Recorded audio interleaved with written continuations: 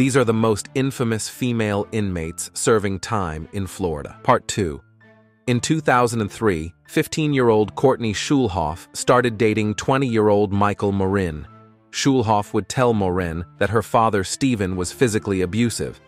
Eventually, she convinced Morin to get rid of her dad. Morin used a bat to beat her dad to death while she waited at a park across the street. The two were captured 2 days after the crime, when Stephen's girlfriend discovered them in the home with the body.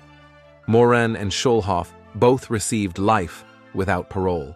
Schulhoff's sentence was later reduced to 40 years.